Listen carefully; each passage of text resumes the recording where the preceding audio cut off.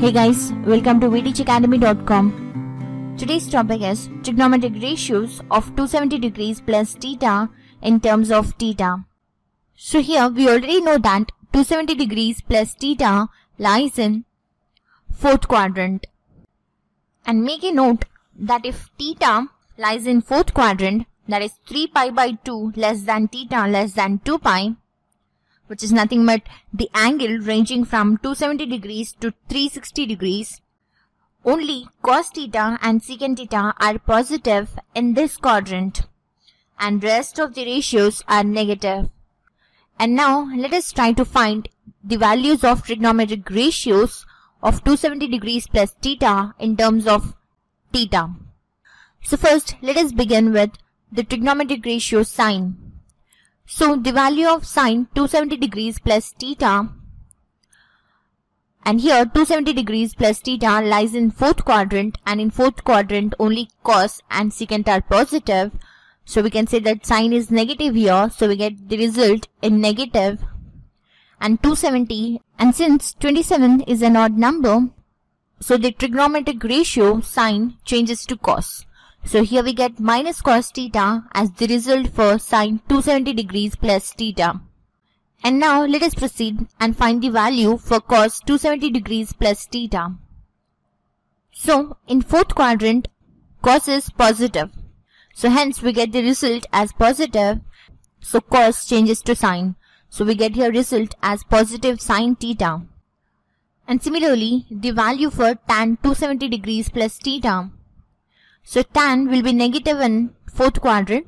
So we get the result negative, and tan changes to cot.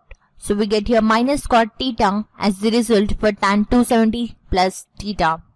And similarly, we get the results for trigonometric ratios of cot 270 degrees plus theta, which will be equal to minus tan theta. And then cosecant 270 degrees plus theta will be equal to minus secant theta. And then coming to the next ratio, which is secant 270 degrees plus theta.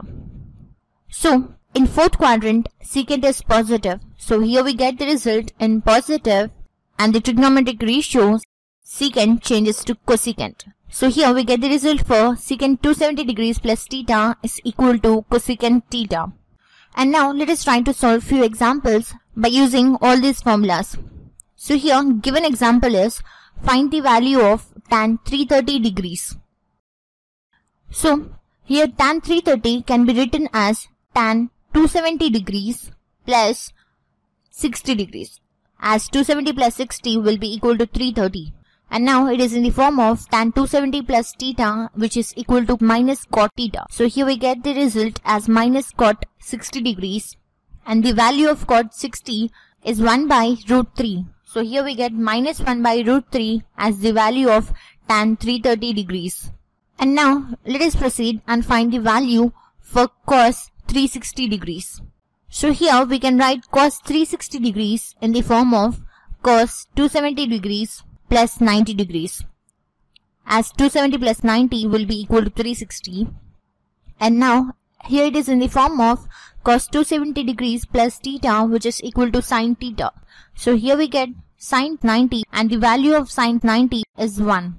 So therefore we get 1 as the value of cos 360 degrees.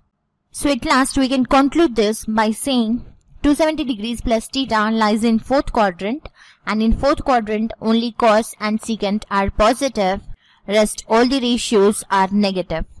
Hope you understood the concept, and for more videos on trigonometry, visit our website vteachacademy.com. Thanks for watching. Have a nice day.